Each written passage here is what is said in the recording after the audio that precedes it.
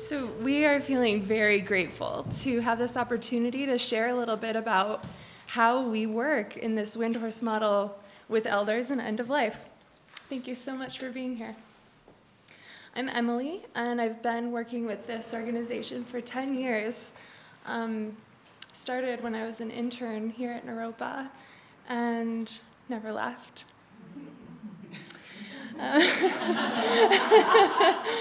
Found something of a home. I now work as a supervisor and a team leader, and I work in our education, outreach, and admissions departments. And I'm very honored to have the opportunity to introduce these powerhouse women on our panel today.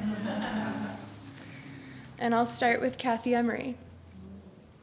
Kathy is a graduate of the Naropa University from 1980 and has been a practitioner of the Windhorse approach since 1981.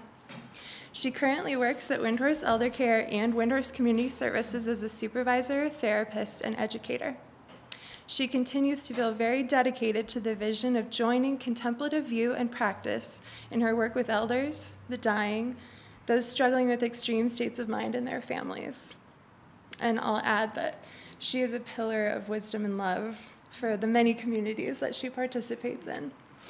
And we are very privileged to have her as an integral part of ours. Jody Sharp. Jody has been a professional in the fields of elder care and mental health for 2 decades. After a successful career in finance and human resources in the private sector, a significant loss in 1991 changed the course of her life work. She learned to meditate at a Benedictine monastery in Oklahoma and moved to Boulder in '97 to attend graduate school here at Naropa. While completing a master's degree in contemplative psychotherapy, she concurrently held the position of assistant controller. Jody had a strong desire to develop right livelihood and envisioned working with ordinary life transitions, such as aging and dying, within a contemplative framework of presence and mindfulness. She manifested this aspiration in 2000 when she co-founded Windhorse Elder Care. She is our owner and director, whom we lovingly refer to as our Mama Mare. She continues to dedicate her life to working with elders and families around aging and end-of-life issues by creating circles of mindful care. And then Stephanie Kinberg. She has 20 years of experience working in various settings, including inpatient psychiatric, physical rehab, skilled nursing facilities, and home care agencies. Currently at Windhorse Elder Care, she's our Director of Operations. Her clinical work consists of being a supervisor and team leader. Over the past 6 years, she has worked at Windhorse Elder Care, Windhorse Community Services, and Mindful Works. She's worn many hats, having 10 different positions in all. From 2007 to 2012, she attended a special education program in India and received a degree in Buddhist studies and Tibetan translation. In addition to her work at Windhorse, she is currently working as a translator with the Vairocana Legacy Translation Group. And my little addition is she's a woman that radiates compassion and aliveness. And Kathy will begin our discussion today. So let's see if I got this right here. Should this be closer? Is this okay? It should be closer. Yeah. Is that good? Okay. Great. Well, welcome everybody. It's so good to see you all here to hear about the vision of this work and the work that we love and the kind of circles we can create all together. Windhorse Elder Care is the only Windhorse in the world that's working with elders at this time, I'll say. The hope is that this will spread, that there will be other elder care situations, elder care and dying, support for those dying, and birthing, we just cover the whole spectrum. So it's been, so it began 20 years ago, and I'm having a hot flash. So just so you know. Comes with the territory. 20 years ago. Jody Sharp, as you heard in her bio, had an experience that changed her life, and she'll go into detail when it's her turn to speak. But so she had this seed planted in her through this experience to have Windhorse services, Windhorse principles for elders and those dying. So that seed, it began as a seed, but then it kind of sprouted. The seed sprouted.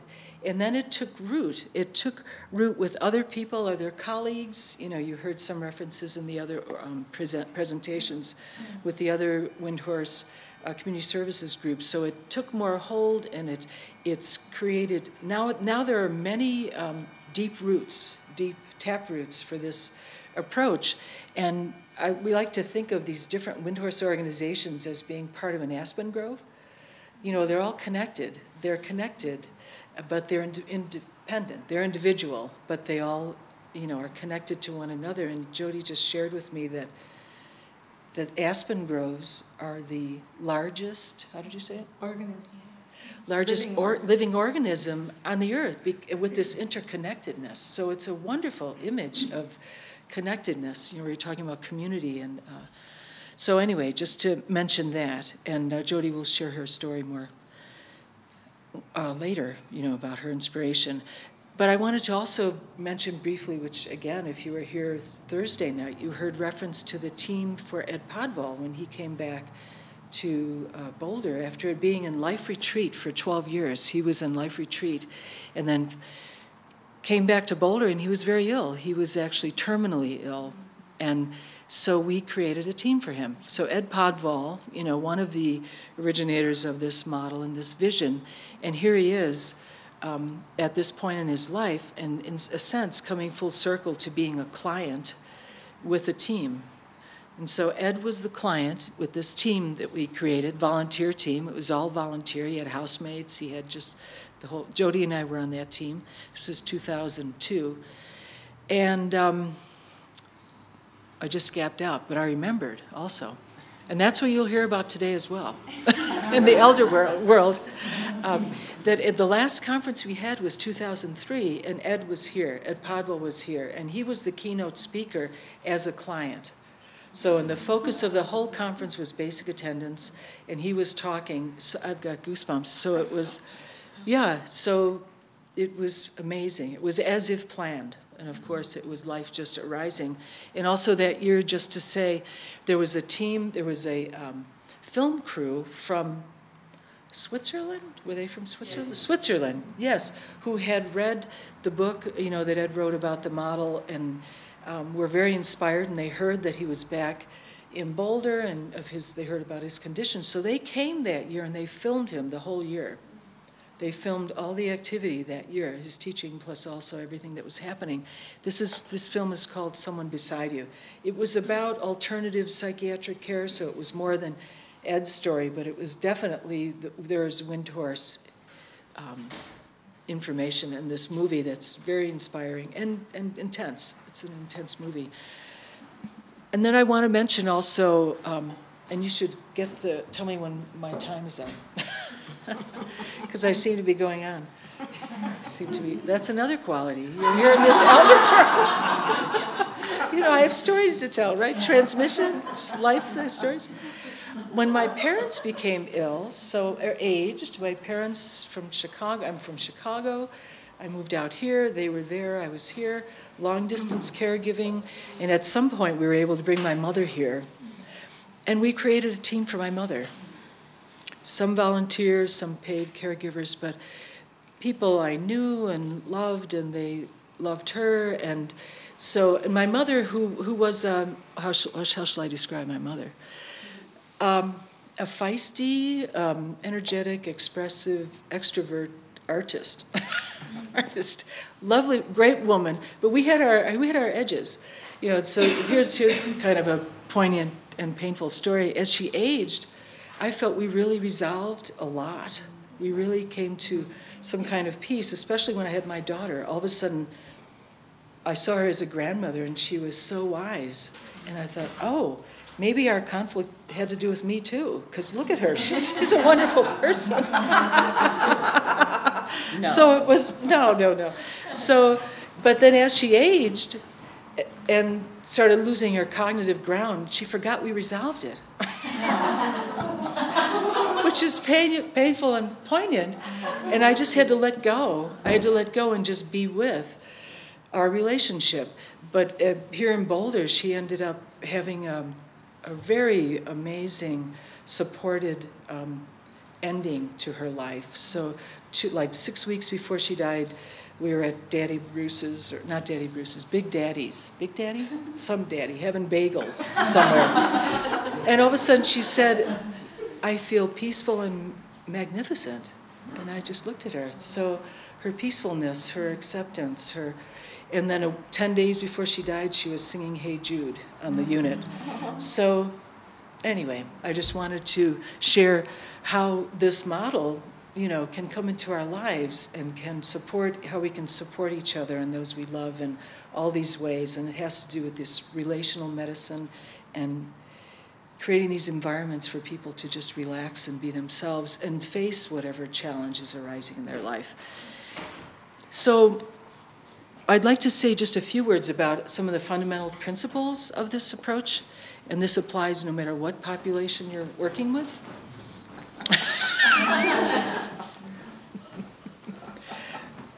You know that guy. I know. Anyway, so I'm speaking to the choir here, I think, but the fundamental principles are, the first one is that people are fundamentally sane and healthy, and if there's any confusion, if there's any illness, if there's any of that, the secondary to this fundamental basic ground of sanity and healthiness. So this is what we feel, in our work, and how we relate to each other and our clients. And then also that mind and environment are interchangeable. They're very much interconnected and interdependent and affect one another. There's this resonance. So those two principles are really manifest in how we conduct our teams, how we create environments, how we regard the people we work with, our fellow practitioners, plus our so-called clients. And also that that we're grounded in this contemplative view, and the contemplative view having to do with having times of self-reflection and working on ourselves. And so, how can I say this so it doesn't sound like a pat answer in some ways?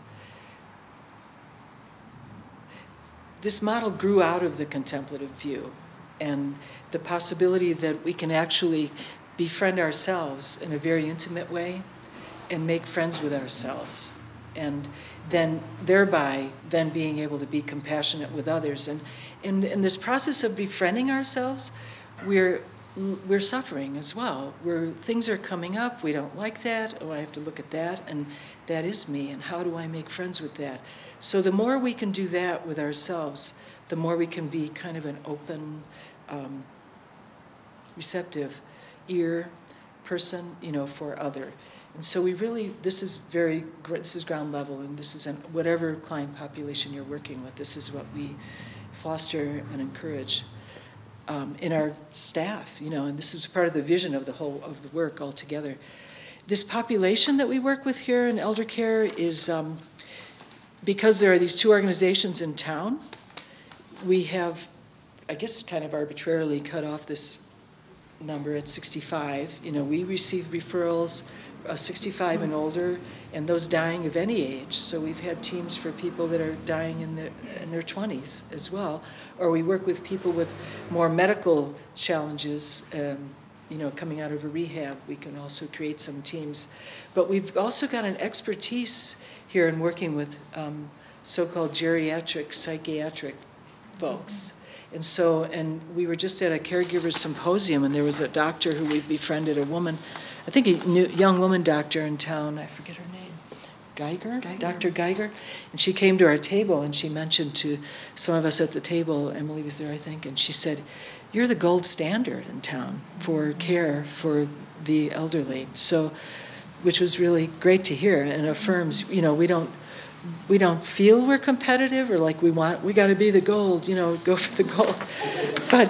But this is the feedback we're getting, from people, is that they really, they notice the qualities of our care. as compared to, and not to be disparaging of any home health care agencies, but we focus on the relationship, and we aren't as task-driven, and of course, some situations you have a task, you have so many clients, you have to perform these things. So, welcome, Blake. He's sneaking in.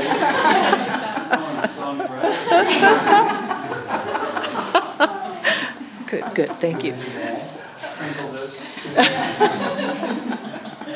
So, and also just to say that Windhorse is a holistic and integrated approach, and what I mean by that is that we look at a person's whole life. So, again, it's that broad view of an individual and who they are and what they're coming to us in terms of the needs that they have. So you could say in the traditional medical reference world, it's physical, psychological, social. And then in the Eastern view, we talk about body, speech, and mind. And we actually do a lot of teachings about body, speech, and mind. And it's expanded. There are expansions on each of those areas. And so now we'd like to take you into our world with elders and those dying and flesh out each of those areas and get a taste of what that's like at this level of experience and attending them. So we'll begin with Stephanie speaking to the aspects of mind. Body. They're related. Yeah. Thanks, Emily. Thank you, Kathy, for that intro. And thank you all for being here. I feel so honored and really blessed to be able to be part of this panel and to share all this with all of you. I mean, some people who I've worked with for years, some people I'm working more closely with now, and just really close, long-time friends, and of course my husband as well. So it feels really special. When I was reflecting on this presentation, I felt like this, I told Polly this, I felt like I had this great sense of real appreciation and gratitude for the work that we do. As a Windhorse team, I feel like we really bear witness to others' suffering. And if we're open, we bear witness to our own suffering as well. As Kathy likes to say, and she has said this several times, which I find really helpful, is that we go towards the challenge. We lean into it instead of turning away, which is, sometimes our habit. And doing this really takes a lot of courage as well. So I want to appreciate that as well. We really allow experiences to arise, and we try not to judge them or invest in them. We're having to continuously really work with our minds through self-reflection. And I feel like really a pivotal part of the Windhorse approach is self-reflection. Our teacher, Ziglar Rinpoche, says, self-reflection is the spirit of taking interest in what we normally would push away. Today I'm going to talk about that body aspect, which refers to, of course, the physical body, the environment, relationships. But I found it challenging to prepare for this for many reasons. One is there's just so much information, to share, and we want to hear from all of you as well. I'd like to focus on begin focusing on the essence of the Windhorse approach, which is I find interesting, and I was looking at our job description for basic attenders, and in there is the 10 skills of basic attendance. And it's just like a very human duties that we're expected to perform, basically, as basic attenders. And these skills are really, I feel like, the guiding principles of the work we do. First and foremost, we try to develop a deep compassion for our clients. And we really open ourselves to their experience. This is referred to the skill of letting in. And I think through the practice of self-reflection, we try to put ourselves in their shoes, so to speak, and think about, like, how would we want to be given, how would we want to be treated in any given situation? And sometimes they're pretty humorous situations, and we'll get into some of that. We try to really remain open and allow ourselves to be touched, by the experience. And we're all about, like, building relationship and trust, when we're working with our elders. We try to attune to the energy, to their energy and their needs, and we try to bring humor in wherever we can as well, because we find that really important. Often we talk about how we could have like a sitcom, you know, with all the different things that go on, you know, in our meetings, you know, on shifts sometimes. And Reality Michael, TV. yeah, like a reality TV show. Michael, we thought we would hire you to maybe start filming some of this. We have a good time. So in order to really be able to get in there with folks, we have to be present, and we hear about this all the time, you know, being present. And what does that mean? Rinpoche wrote a book called It's Up to You, Zigar Kongtrul Rinpoche, and he said, being present doesn't mean being in a blank or thoughtless state. It means not needing to escape from where we are. Being present brings contentment. We don't have to look for a better thought, a better emotion, better weather, etc. When we're present, we're really able to, I feel, respond and really attune to our clients. We have to drop our own agenda, for sure, at times, and try to be less task-oriented, which I don't know about you guys, but that's pretty hard for me. But I think we have to do that in order to be present. I think the skill of being present is really just coming back over and over again. You know, we work with clients who tend to loop sometimes, you know, ask us the same questions, talk about the same thing. I'm sure we can relate to that. And, you know, we have to really try to stay present. And so when I think about that, like I think about like coming back to the breath, you know, when we're meditating, because you can easily get distracted when you're with someone who's looping a lot. So there's that connection to the contemplative practice as well. So often, you know, our clients with dementia, they have cognitive or verbal challenges. Sometimes they're not able to communicate.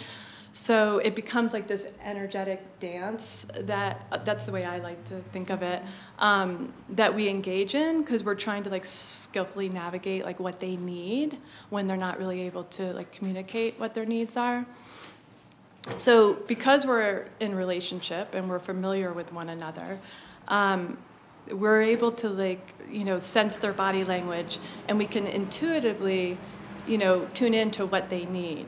And we have to be careful about our body language as well, because if we're rushed or we feel stressed or pressured, you know, they're sensitive to that. They're very perceptive, so they can feel that as well.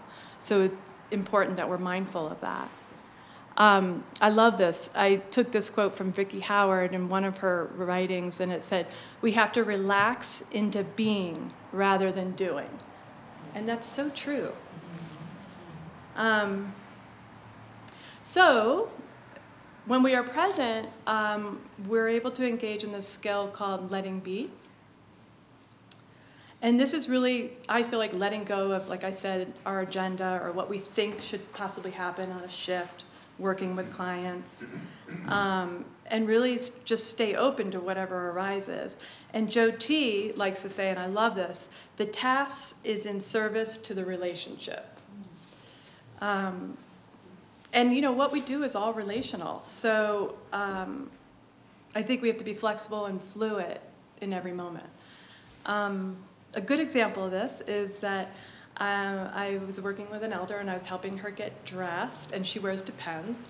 And this woman, someone here knows very dearly, you know, we were talking and I was trying to help her, and I realized she didn't have any Depends on, and she always wears Depends. So I got nervous because I didn't know where they were.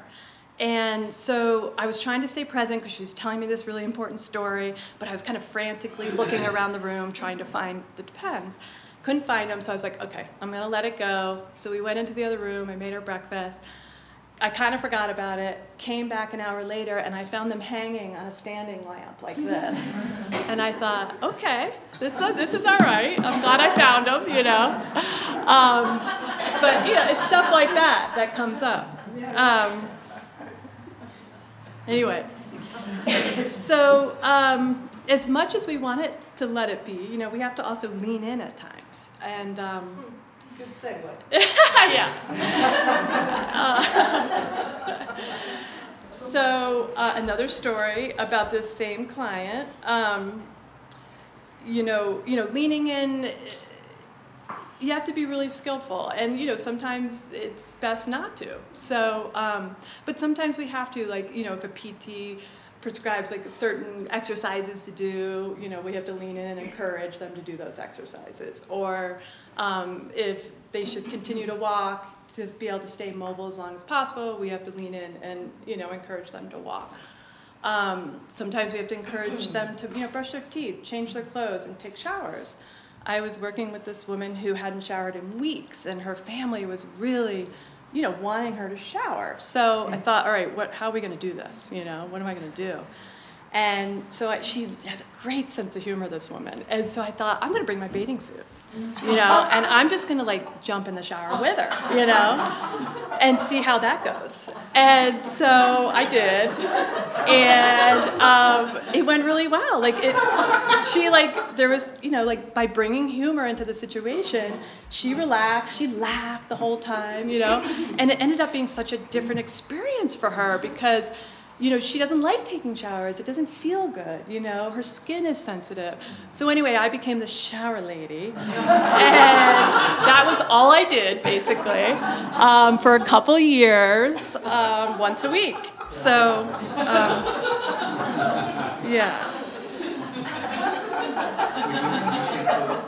But I didn't shampoo my own hair, but I could have. Anyway. So we also, speaking of body, physical environment's really important. We try to create like a familiar environment for our folks, one that's, uplifted and simple as much as we can.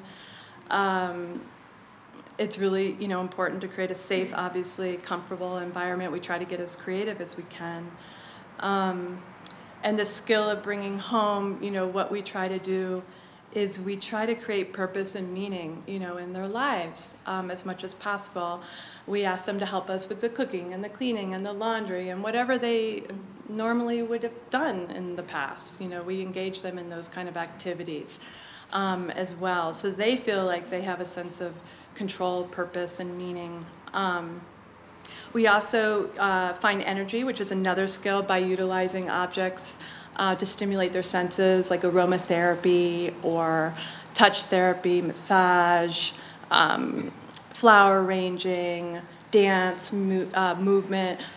One woman we work with, she's doing silent discos now. Oh yeah, I know. I was like, I want to do that when I get to be that age. Anyway, you can get really creative. So in addition, we try to, encourage people to take care of, their animals, gardens, flowers. Another story about our great friend, she, was always wanting to go home, always wanting to go to work. She was a CU professor. She lives close to CU. She was always on the move, and we had a hard time containing her, so to speak, in her home because she always wanted to go. So one day I had the door open, we were getting some fresh air, and this cat came walking in, and I was like, where did this cat come from? And I'm just going to say NH, was so excited, to see this cat. And so I took the cat out, and we left the door open, and the cat came in again. And I was like, what's up with this cat? So I took the cat out, and then the cat came in again. And I thought, this is interesting, like they have some sort of connection here. So the cat got up into her lap, and she was just like, just loved it. And come to find out, I looked at the tag, I called the owner, and the owner's like, actually, Mark is looking for a new home, so if you want to adopt him, we would love that. And so Tracy was the housemaid at the time, so she could totally relate to all of this. And so NH ended up adopting Mark. And it brought so much, just so much like purpose to her life. And she stopped wanting to go home. She stopped wanting to go to work because she was so content being at home because she had something to care for. And she thought Mark was a girl, right? And she thought it was her, I think, a child or student. I wasn't sure. It didn't matter. Mark was great. And she still has Mark to this day. I don't know how many years later. Mark moved to a memory care unit with her. And she loves Mark, and Mark loves her, and now Mark is getting all this attention from like 30 other residents, So it worked out well. Another skill of basic attendance, which I find really fascinating and really inspiring about this work, is learning. I feel like the practice of basic attendance really becomes a means of one's personal path and development. I feel like we really allow ourselves to be touched by our experiences. If we have an open heart, and we can learn so much, from others. And we can learn so much about ourselves, our attachments, our neurosis, where we're stuck. And I feel like this really helps us just have much, a greater sense of love and acceptance towards ourselves and others. Sorry. Which for me has been like a sense of the mutual recovery that we talk about. Now I'm going to talk about dying, which I'm already crying.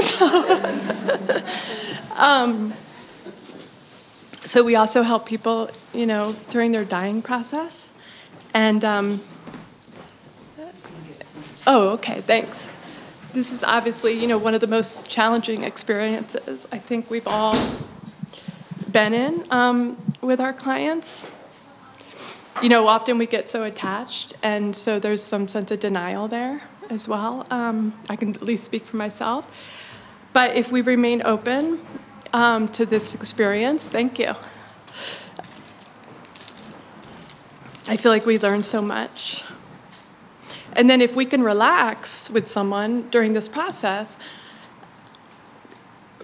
it really helps them relax as well. And it can be quite supportive. And then they don't feel so isolated and alone through the process.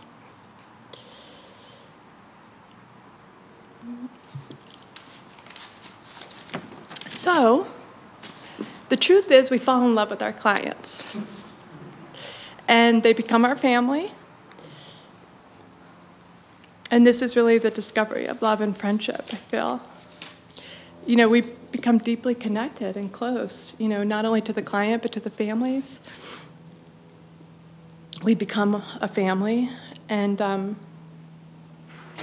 I feel like this approach really, I feel like we get so much out of working with elders. Thank you. For everybody.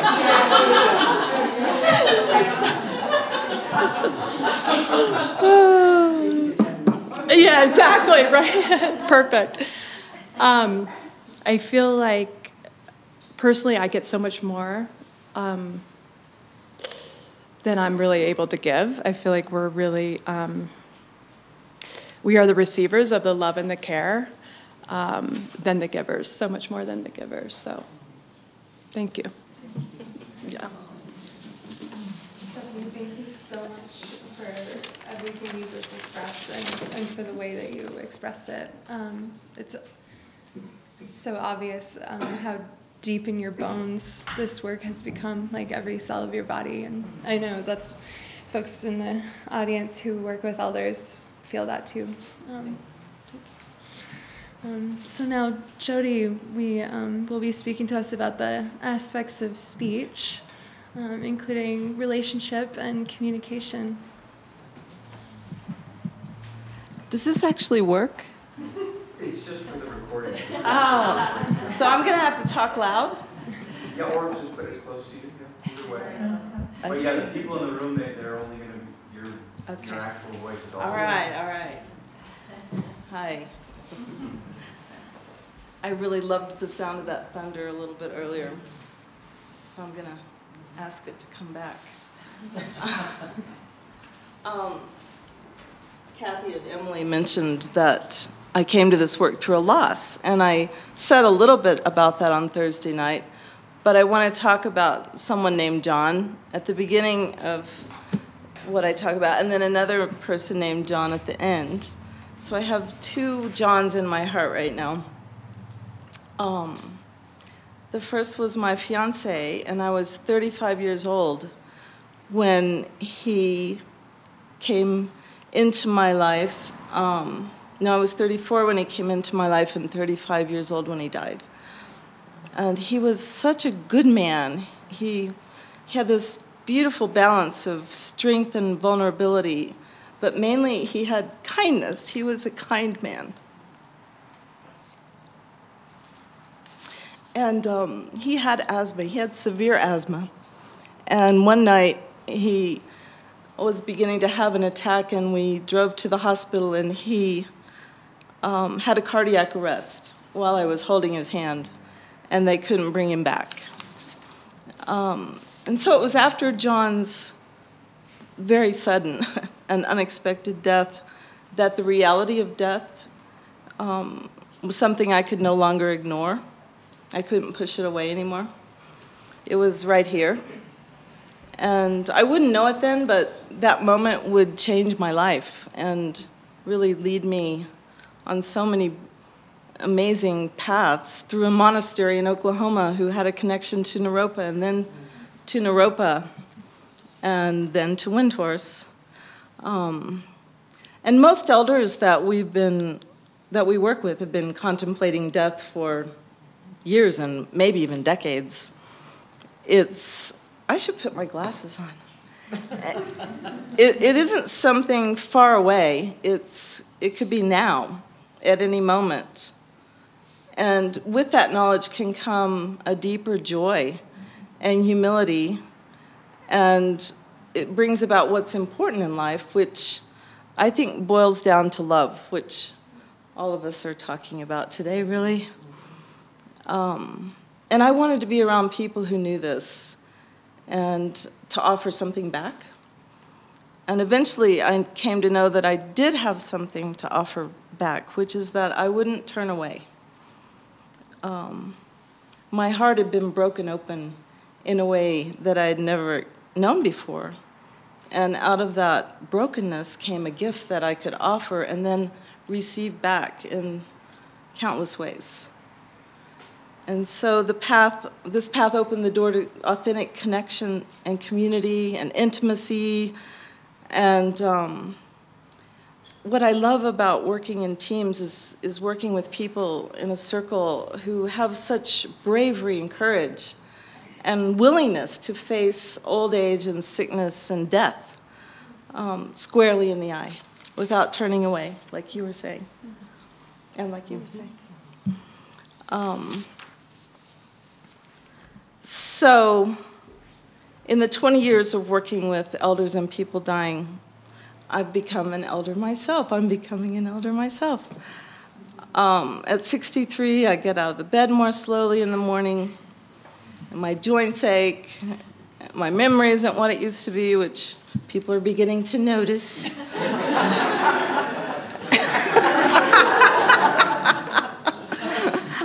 I tell myself it's because I have too much on my mind. And if I don't write it down, it's going to be gone forever. And I can't see anything without my glasses, except that I did really big font. I contemplate old age and death almost on a daily basis. And I wonder who I am now that my roles are fading away. And even as new roles are arising. I'm a Nana now, and I have 4 beautiful granddaughters. 3 granddaughters, 1 grandson. I wonder if my life has made a difference and if I'll be missed when I'm gone. And these are the questions that face so many of the people we work with. They want to know if their time here has been worth something. And they want to know if they've been a good person and if they'll be missed and if their life has mattered. And it's the state of mind most of us will face if we live long enough. So I'm going to take a drink of water, and we're going to do a little experiential now. And Stephanie's going to get it started, and I'm going to end with a few questions. Okay, this is something actually Polly shared with me a few years ago. Oh, sure. Okay, the intention of this exercise is to offer the opportunity to experience being present rather than doing. We are attempting to relax our tendency to accomplish or focus on goal-oriented activity. Being is always available to us. It is simply a matter of recognizing this energy and tuning into it. So go ahead and find a comfortable position in your chair. Place your feet flat on the floor if possible. Straight back, eyes are open with a downward soft gaze, not focused on anything in particular. Feel the weight of gravity holding your body down. Feel the support of the chair beneath you. Tune into your body in general and notice any physical sensations you may be having. Are you feeling a sense of tiredness? Is your back hurting? How does your stomach feel? Are you hungry? Hope not. How is your breathing? Take a minute and simply bring your attention to the body.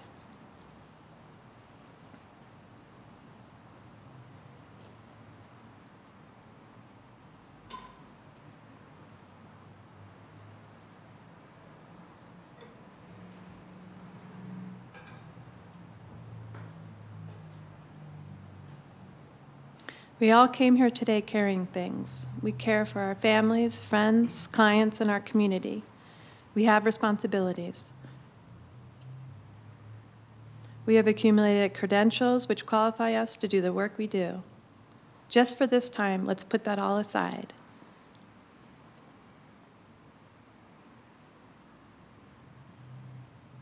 Try to let it all go.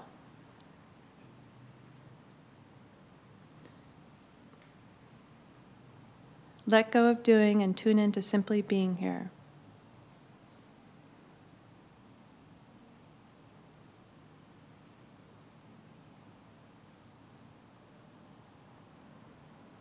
This might be a visual experience or a feeling of letting go, shifting your position to be more relaxed in the chair or just tuning into the body and the breath.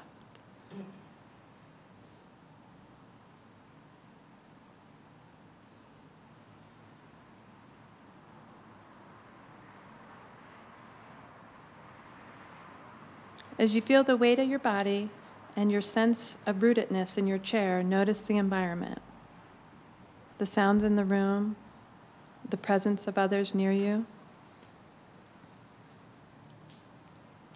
Turn your attention to your mental activity, your thoughts, your feelings, and then look at the stream of thoughts and feelings and mental events as they arise, the river of your experience.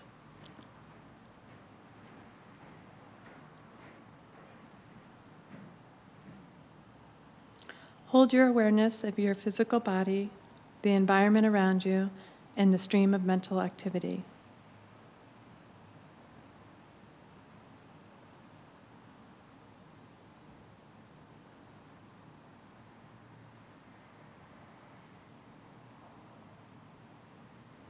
Hold the awareness for a few minutes, noticing the occurrence.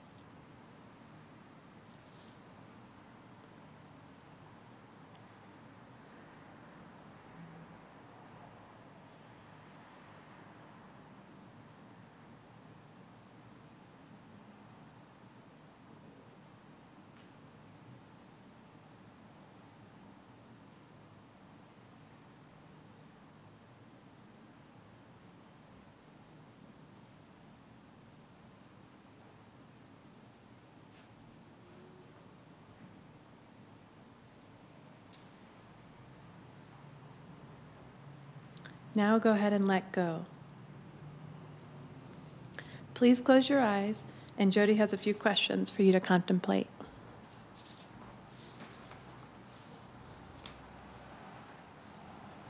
If you live long enough to become an elder, what kind of elder do you hope to be?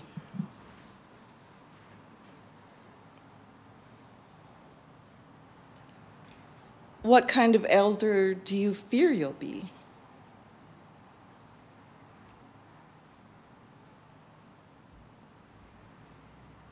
Death can come at any time without warning. What kind of death do you hope to have?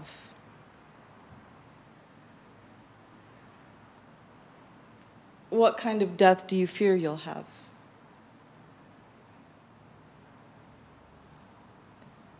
And what about your legacy and love? What kind of legacy do you hope for? What are your fears around leaving legacy and love behind?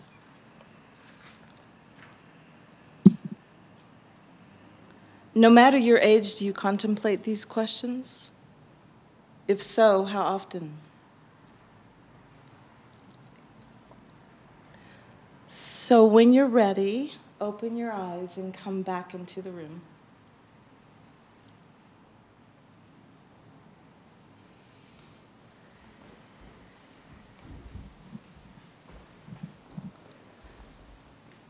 How was that for you?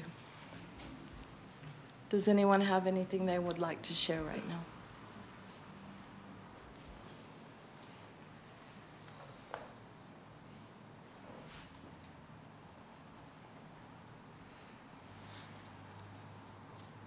We'll have more time at the end. So in facing these questions that we've just contemplated, the Windhorse model is such a perfect fit for helping these elders walk this path towards the unknown and towards death. And while most of the work with elders out in the world is really task-oriented, like Stephanie was saying, we do all the tasks in service to the relationship. Most importantly, this model cultivates the ability to feel compassion and empathy, and even the strongest medicine, which is love. And I just said the L word, and I'm going to say it a few more times. The best medicine, really, the best relational medicine is love. And whenever we put teams together, Kate knows about this, well, we all do, we look for people that have the possibility of understanding and compassion and patience and skill. But most importantly, will there be the possibility of love? Will we come to love a person who is slipping away into old age and death, who is sometimes cranky, often disoriented, and occasionally smelly? Who is afraid and whose mind and body is falling apart? Will we allow ourselves to be touched so deeply that we'll grieve when they're gone? We were doing an assessment for an 85-year-old a few weeks ago. I think that was you, Michelle. And she was going through her list of ailments, and finally she stopped and just said, "Listen, what I have is creeping decrepitude." I'm so glad you laughed. There's really nothing sexy about creeping decrepitude. There's nothing to perk your ears up about or try to find a treatment or a cure or any possibility of recovery. It's pretty much a slow process of decline. And if we live long enough, it's the diagnosis all of us will face. And there's no escape other than early death. And whether early or late, death comes. So these are the realities we work with and that our clients teach us about. But what we can do is let it in. And letting in, as Stephanie talked about, is one of the 10 skills of basic attendance. And when it comes to working with old age and death, that letting in requires a particular kind of courage. Unlike other ailments, which we can kind of conceptualize and say, well, I don't have cancer, I don't have schizophrenia, I don't have whatever disease, I haven't been diagnosed with this or that, I will die. Knowing this truth and letting it in can help remove the barriers to working with others. And really bring that suffering into our own hearts, because someday it will be our own suffering. Because death, as we know, is the one great equalizer, and it's the thing that we all have in common. So I'm more of a storyteller than teacher. So I'm going to end with a story about another John. And he was 90 years old. He was 88 when I began working with him. And that was almost 3 years ago. He was grumpy and fiery and mad about almost everything. He was mad about the way his kids took my car away, and the way the people at the facilities treated him, and the way he couldn't just go back home. But mostly, I think he was mad that his body was turning on him. His complaints manifested in things that he had control over, or at least he thought he did. Lou Stinger, who many of you know, also worked with him.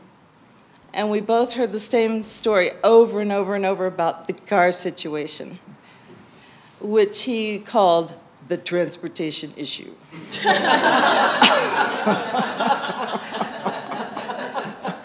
I'd come in, "Hi, John, how you doing today?" "Well, Jody, I want to talk to you about that transportation issue." And off we'd go. And if I have favorite clients to work with, and I confess I do, it's grumpy old men. I seem to know the way around the big lions they have guarding the gates. And I found a way in with John. I sure need some water.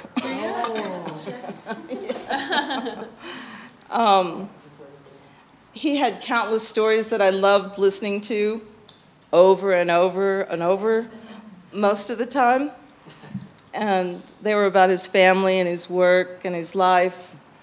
And he was from Virginia. I've been practicing that, and I still can't get it right. Who's from the South here? Can you say it for me? Virginia. That was it. And I learned that Virginia was a state that was quite apart from every other, and you couldn't even be from Northern Virginia. You had to be from Southern Virginia, right? Oh, got it, okay. Those Yankees. He worked as an engineer for a peanut mill his whole career and was known as Big John. Apparently, one of his favorite things to do was to put his new hires through all kinds of tasks which were impossible to accomplish. And his employees feared him, but mostly they loved him. And when he retired, he wrote this short, sweet letter. "Dear George, I quit. Will be gone from 43 years of service to the company on June 3rd, 1998. Kindly give me my car and a tank of gas as a parting gift. This year's bonus would be appreciated too, and of course, benefits.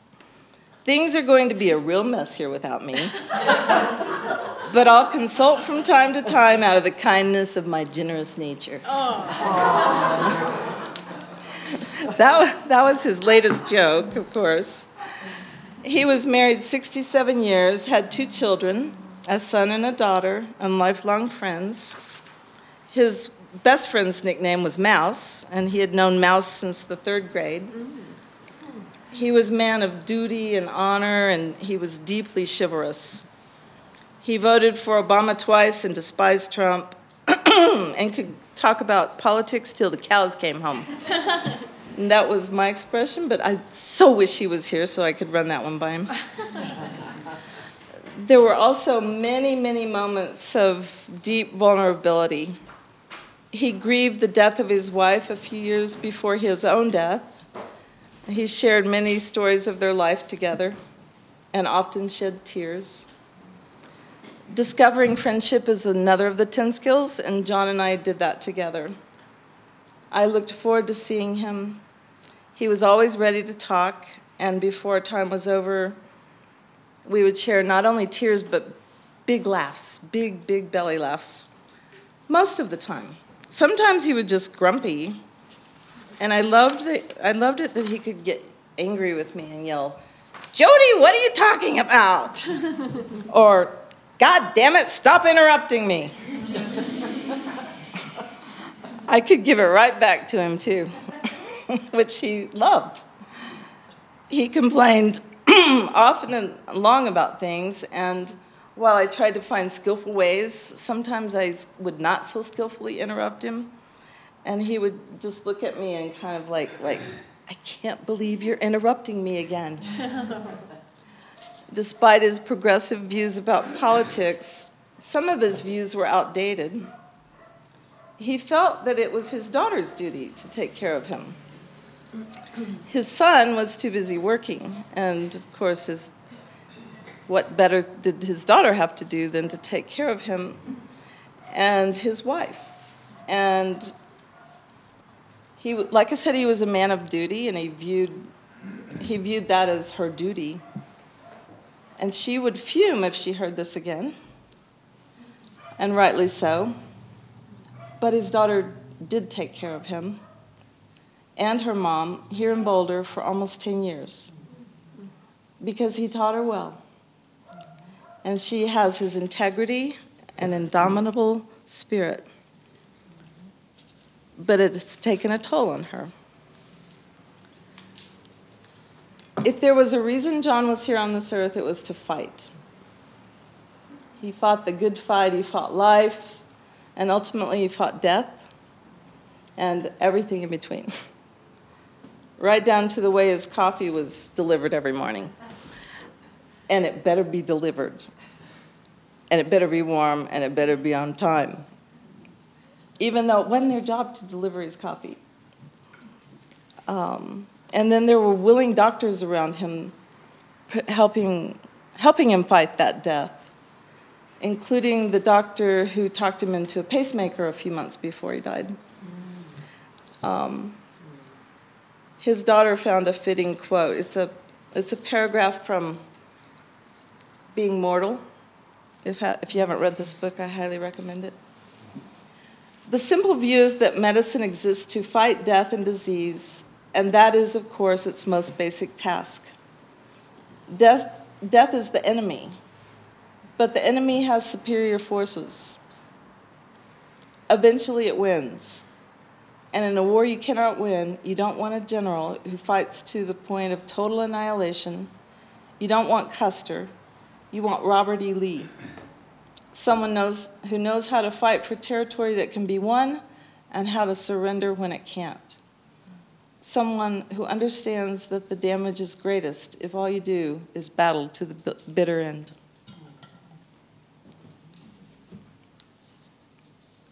His daughter thought that reference to Robert E. Lee would resonate with her dad, and we both read that book and tried to help him find a way to relax into the fact that his body was truly giving out, but that acceptance never quite came. He just wasn't interested in giving up the fight. One of the last things he said to me was he was lying on his deathbed was, "We never did figure out that transportation issue." He had a faded twinkle in his eye when he said it. And he clearly saw the futility of it. But he was letting me in on something really important, which is that he recognized and accepted that he was dying and that he found humor in it all, which it felt like his own form of acceptance. Ultimately, his body gave out last November, and I came to see the sanity in his way. He was still trying to figure things out till the day he died. Recognizing sanity is another of the 10 skills, and it wasn't always easy with John, but if I looked closely enough, I would find it. He was a brave warrior on the battlefield of life. He lived and died his own way, not anyone else's, and he was someone I admired and respected and loved. And the last of the 10 skills I'll talk about is learning. From John, I learned life is worth the fight. You can be old and worn out, but you don't have to give up, ever. And you can be battle-scarred from life, but you can still purr with delight like an old lion. And in the interest of time, I'm going to turn it over to Kathy.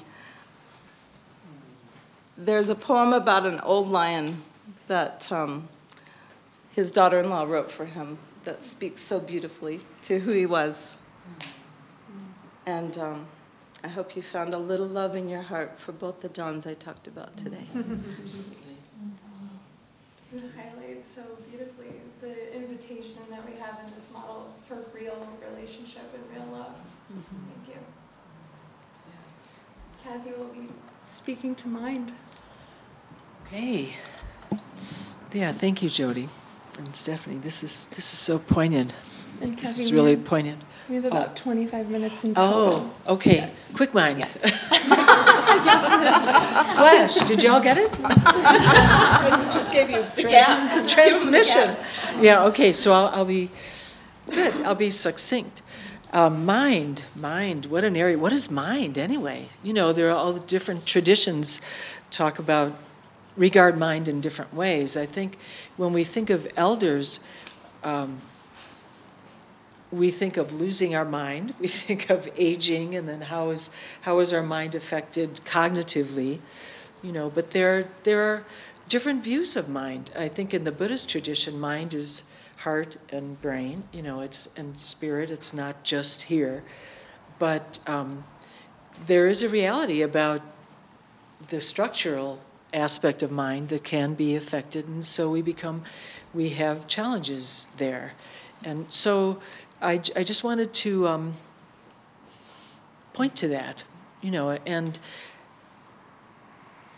it's interesting that, well, the folks that we work with a range of functioning, you know, mind abilities. So we can have some folks who are frail elderlies, and they're pretty much oriented, and they're not having cognitive issues. But then we work with the full continuum of dementia, early onset Alzheimer's, late stage Alzheimer's, and to death. You know, vascular dementia. We work with the whole range of mind functioning. And it's interesting, I guess, if I think of Windhorse Community Services and Windhorse Elder Care, it's in the mind. These are extreme mind states. And as Jody was saying, in this territory, you know, like with your bodies, it's like you can't say, I don't want this diagnosis of my body falling apart. I guess it's similar with your mind, but I'm actually hearing myself say this, and I'm going to say something contradicting it. Because we've received teachings from amazing teachers, some of which, and Zigar Control seems to be coming up quite a bit today, but the wisdom teachers, Polly, actually, and I were on a team for a woman who was diagnosed with, Polly, the director of Windhorse Community Services right now. I just want to name that. Not to put you on the spot. But anyway, we were on this team together, and this woman was in her 50s, and she was diagnosed with early onset Alzheimer's. And I remember we consulted with Zigar Control about her. She had an amazing presence. She was very wakeful, and she had what was called atypical dementia, and she was on a clinical trial for certain medicines, you know, trying out memantine or Namenda or whatever it's called. As it turned out, they had the diagnosis wrong, but she received that diagnosis, and she had a brain condition. And so when we consulted with him, he said, your realization is not touched by your cognitive functioning.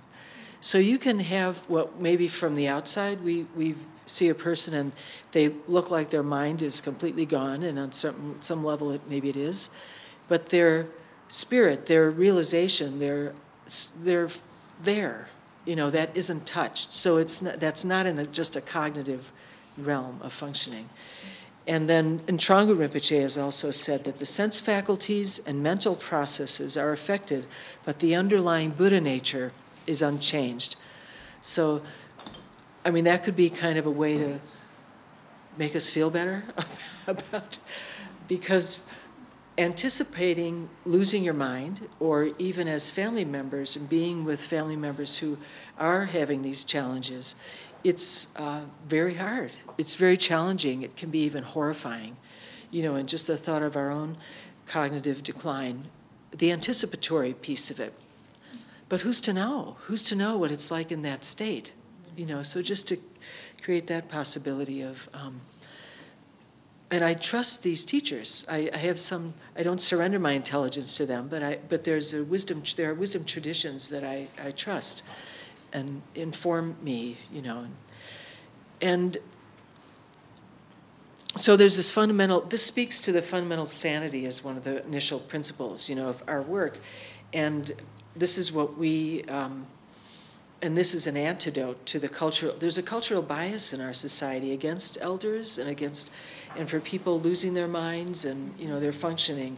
So I feel, and I'm losing my train of thought here, which is, again, experiential demonstration. Trying to look at these notes and talk at the same time. There's a tremendous amount of hope and fear around losing your mind. Let's just say it. It's true. It's true.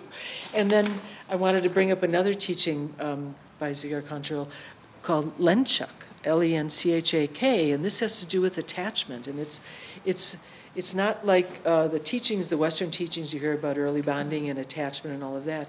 This is fundamental attachment that we all have to ourselves, to our thoughts, to our loved ones, to our materials, to our ideologies. This is like fundamental attachment issues. And so this fear of losing our minds, it's like penetrates to such a deep place, because we're so attached to our identity. And our identity has to do with some self-reflection of who we are in any given moment and how we function in the world. So maybe I won't say a whole lot more since we're running out of time. We want to hear from you all. One last quote from His Holiness Kensei Rinpoche, and he said that the aging process presents us with a choice, and the choice is to go towards vast mind or petty mind. And you can just see how the level of disability and dysfunction, that we go through if you do age in this process and don't die earlier, the opportunities are there all the time. Am I going to open up? This has been a theme for this weekend that I've really noted and try to live by, that we have all these challenges in our life, and there's always the opportunity to open up or to close down, tighten up. And of course we're going to do that. We're going to breathe in and out of those places. It's not like once we're open, and that's it, and we've arrived, and whoopee, everything's easy. No, it's a process, but it's just really gave me a template for and a phrase, for the challenge and the wisdom potential as we age. So that's all I'll say. Thank you so much. It's all so poignant. I really appreciate you taking the time to share. And yeah, we want to open it up to you all now with questions and opportunity for you to share stories and comments. I'll bring a microphone.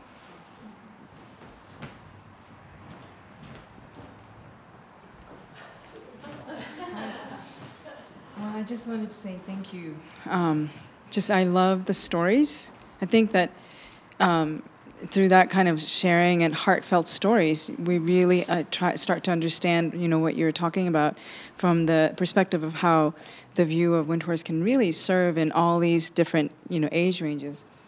And I was thinking about the person, Kathy, you and I worked with, through what she was going through. At the time, we didn't know it was not Alzheimer's, but there's this notion of her not having access to her mind in some ways. But when music came on, that she just woke up.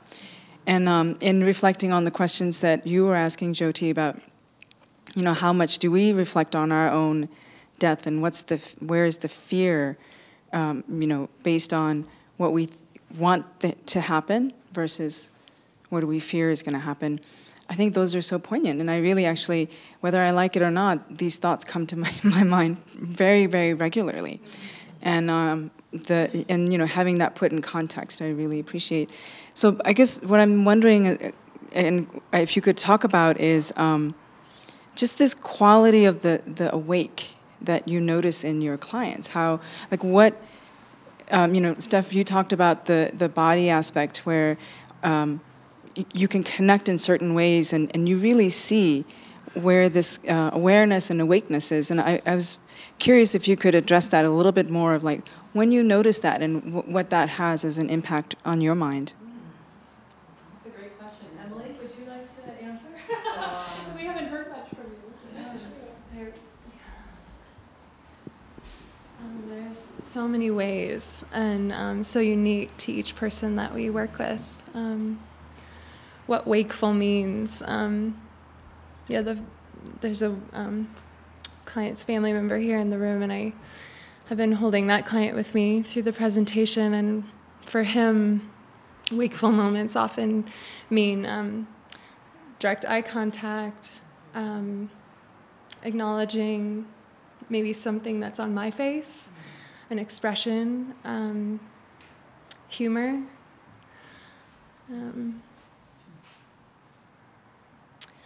And for others, the wakeful quality can be sort of counterintuitive. Like for some people, it might mean feeling really relaxed rather than energized or clear of mind or having a what we call an island of clarity. It can look more like a moment where they're really surrendered to what's happening in their body and able to let go.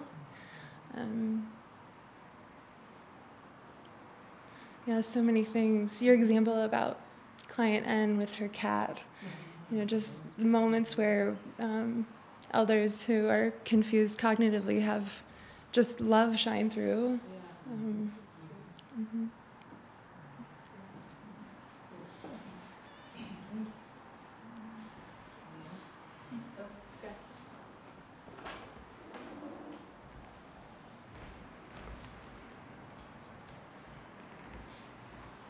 This is such a poignant panel. I've been thinking about my mom. Of course, this brings up, just elders in general, where I am in my life. My mom just turned 89 in February. And Kathy, you were talking about getting a team for your mom, and right now we have sort of an organic, natural team of my family, which has been a beautiful thing, horrific at times, of course, as you can imagine. But I'm wondering, when I think about getting help from outside, and I've talked to Stephanie, a lot, and how do you work? I guess the question is, how do you work with families? But in particular, what comes up in my own mind is kind of a horror. I love my mother very much, but I also know her feistiness and just how horrible it can be. And I think my biggest it's not the biggest fear, but I come up with this embarrassment myself that is, kind of like being a teenager when it's like, oh no, here she goes. And being, I don't want my friends to see my mom in this particular way because it's so intimate. Do you know what I mean? So I'm wondering, with all of you, how do you work with the families and the I think it takes a level of humility to let someone take care of your parent, because you know how bad it can get and how great it can get. But, my mom, whoo. So, can you talk about the families a little bit? And that aspect of it, when they're feisty? That's a beautiful question. I'd like to add to the question something around, like if you want to speak to something around family role reversal, which is such a big part of this process. And the family history is all there. It's all present when we're working with our elder parents. She has a PhD, so she's like, and she'll let you know. That's Dr. Kari. Oh, sure. Well, just to add to that. Sure. The other side, because when you have the daughter from hell. Some family stuff too. Yeah. The daughter that loves their parent. Right, but And we'll do anything for their care. Yeah. Right, right. including telling you how to do your job. Yeah. Oh, we run into that a lot as well. Yeah, it's so poignant, isn't it? I mean, I'm assuming, so it sounds like your mom is losing ground? Not cognitively. Oh, not cognitively. Oh, okay. But she's aging, so she's... Well, she's blind Oh. from macular degeneration. Oh. That came on very quickly. Oh, And wow. it's also, her hearing is really not great. So her ability Wow. to communicate and receive, Yeah, it's very frightening. And yeah, she'll tell everybody. yeah. I don't know if you know this, but I'm legally blind. Oh, I'm not Wow. sure if you know this, yeah. but I was macular degeneration. Huh. I mean, it will be, and it's not from cognitive, it's just, she's trying, I think, to, Losing her orientation, losing her reference points. yeah. You know, when you have your sense perceptions affected like that, it brings you inside. You know, if you're, especially if you're visually, we're all visually oriented, some more than others. But if those are kind of your anchor points, or that's how you meet the world, now you have to go in here. And if you can't hear, it's like you're really in here. Yeah. You know, just in terms of having more compassion for her being a hostage. She's like held hostage with her maybe unresolved spirit that's working through stuff inside her body. It's like all here. And you could say it's a karmic ripening. It is for all of us, you know, however it unfolds. But so I would say take care of yourself. I don't think it's time for heroics in terms of like, I'm going to work this through with my mom and I'll be right there and take all her abuse or whatever, you know, because things get dicey, you know, as you're saying, that can be horrible. So you have, and create more bad feelings and maybe karma and difficult interactions. But you have these teams, you know, and what the teams can do is they can provide support, the more intimacy support, and then you can be the daughter at a distance that feels workable and not comfortable is maybe the wrong word, but manageable for you and your spirit and your being. And you can, I'm sure you get your support for yourself outside, you know, from others, therapy, or whatever, friends, Stephanie, you know. But it really, it's like, almost like the ultimate challenge is, can we resolve these intimate, attached relationships with the Lynchuk, like raging, you know, attachment, and how do we make friends with ourselves and others and love each other and wish them well on their journey, which I'm sure you feel. But we've had systems where we have the team and the daughter coming to our team meetings, then the daughter and the family, and in a very challenged family situation. And what we found there is that what we were working through in our team meetings, like with each other, was having an effect. This is the family systems, like reverberation of the karma, you know, support and unfolding in the work. You know, how the teams, the family system and the team system can actually provide medicine. The team can provide some kind of healing also. I don't know if that made sense, but... It does, and it's a little horrifying actually to think about, and this is where it is my own Lynchuk. It's actually a very accurate word. When I think about, let's say, the four of you working with my mother and how exposing that would be. I see. Of me. Yeah, It yeah. actually has nothing to do with my mom. That's just my own kind of thing, you know? Yeah, of course. You know what I mean? I would feel the same with anyone working with my mom. Right, yeah. It's very exposing, but Yeah. you know, I would say my favorite clients are the ones that are the most challenging, because you know they've got this life of strategy built up, and it's so protective, and then they're at a time in their life where they depended on others again for the first time. Yeah. And I just had this thought that, you know, like the harder they come, the gentler they fall. And then the healing stories with clients who came to us tremendously feisty and angry, and then how they fell in love with the team and softened, you know, and I don't want to give you a false hope here or anything, but it can happen.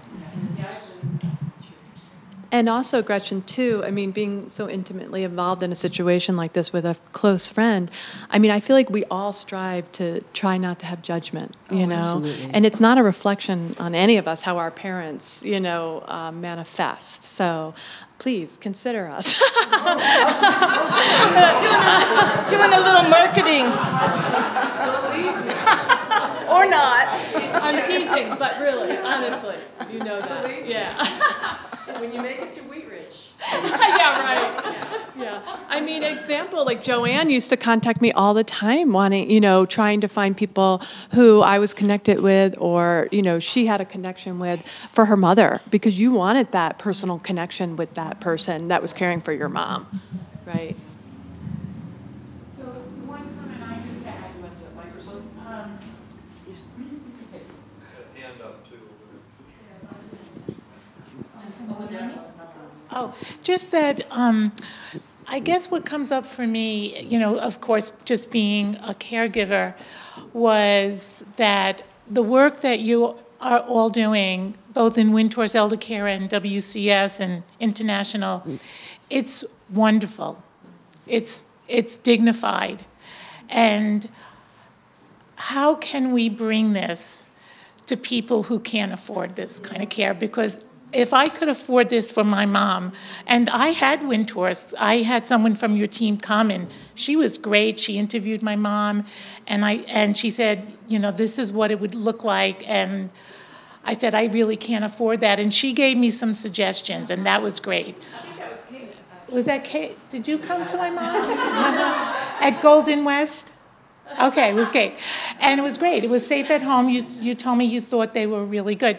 But it just saddens me that so many, especially with the suffering, what really kills me is the aloneness, how lonely. We don't want people to be alone in their suffering. And it costs money. Yeah. It feels like it always comes down to the resources. And I don't know, on a political level, how can we get this so that this is the norm, the way we treat people? So I'm just putting that out there. Great, thank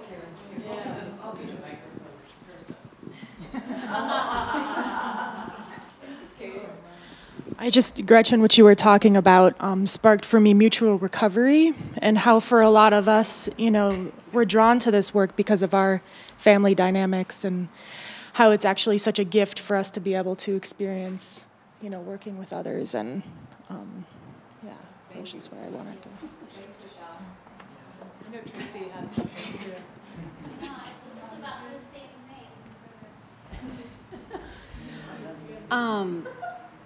In response to what you're saying, in working with elder care, may I just say on behalf, we're working on it. I mean, we're really working on it. What's possible? What kind of education is possible? What kind of low-cost care is possible? Yeah. Natural teams. Natural teams. Interconnect with more of the therapeutic team. Yeah. And long-term care insurance, I mean, if they have it. And then pays for some of it. Move to Norway. I think they do that somewhere in the world, yeah. Norway, she said, yeah. Yeah. Thanks, Jody. Jody's our education director, just so everyone knows. Yeah, I'm the ops manager for Windhorse Community Services, and so I'm very interested in ops, right? You know, and so I know there, other than the obvious of what's been talked about today, the differences between WCS and elder care.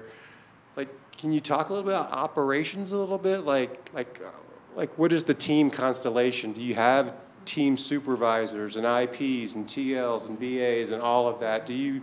And what is your average team size? And just a little bit more on like how do you guys operate differently than WCS does? Why don't we meet? Well, I've been trying. That's me. We do. I've got questions for you too. Okay. That'd be great. Yes, yeah, it's a really good question. Oh my God. gosh, thank you so much. Do you want to quickly answer that? Can I just say one thing? Oh, go ahead. Please.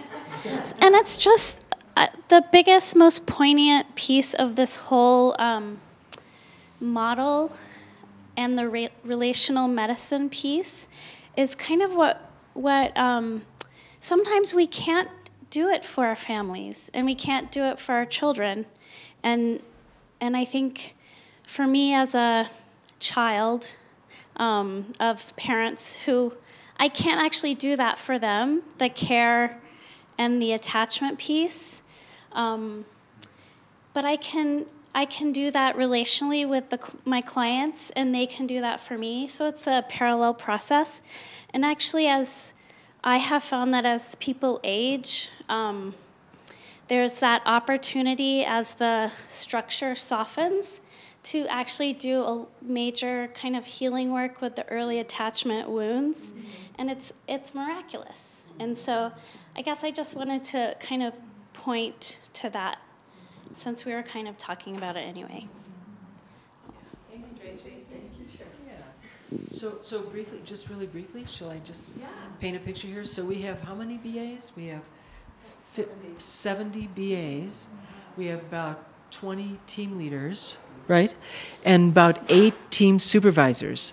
And no housemates right now. We have one house. No, we don't have any housemates right now. We don't have as many therapists on teams because the elder population doesn't want therapy, named as therapy. So we have a clinic.